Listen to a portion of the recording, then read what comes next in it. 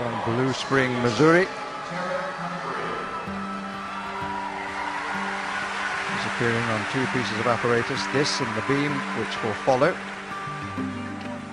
9.625 she scored in the qualifying competition. They need that sort of score now, the Americans. You may know her from Olympic success.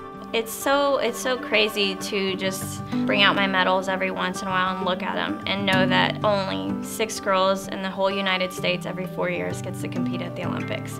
And I was lucky enough to be one of those 6. She's absorbed the pressure well. A double layout, that is a super job.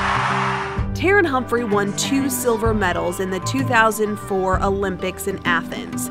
She won 1 medal along with the U.S. women's gymnastics team and won the other for her performance on the uneven bars.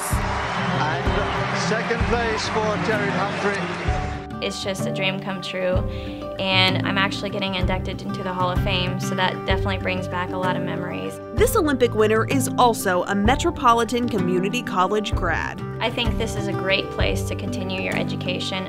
I started at MCC because of my brother. My brother was a police officer, and he went to MCC Blue River, so he told me that he loved it here, and I wanted to follow in his footsteps, so I decided to join MCC. Sergeant Humphrey, like all instructors at the Public Safety Institute on MCC's Blue River campus, are either currently employed or recently retired from active law enforcement.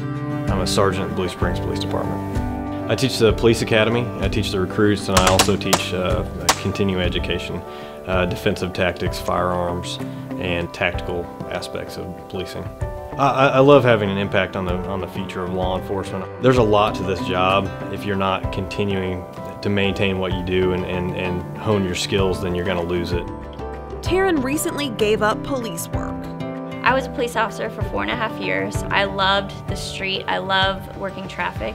That was probably one of my favorite things to do. It was definitely an emotional roller coaster. I loved being a police officer, and if I could do it during the day, all day, every day, I would do it. It was the night, the nights that kind of got me a little bit, that I had to struggle with staying up all night. So other than that, I loved my experience, and I wouldn't trade it for the world. No problem.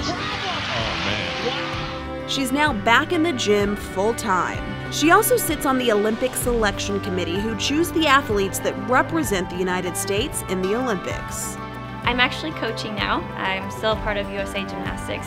It's a different kind of pressure, that's for sure, than actually getting out there and competing. I think it's actually more stressful, seeing as the whole world is looking at our decision, and so I'm really looking forward to 2016 Rio Olympics.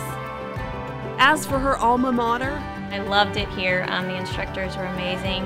They help, with anything that you need. They're willing to help and go the extra mile. I am Terin Humphrey, and MCC is an education that works.